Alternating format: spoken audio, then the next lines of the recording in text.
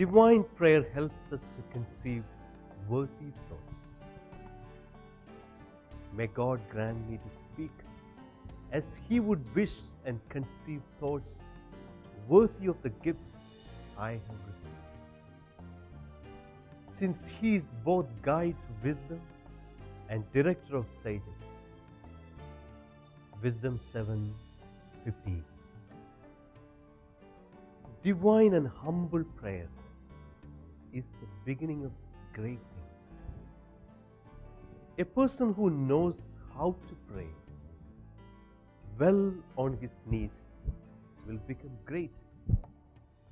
Solomon prayed to God for the grace to conceive thoughts worthy of the gifts he received from God.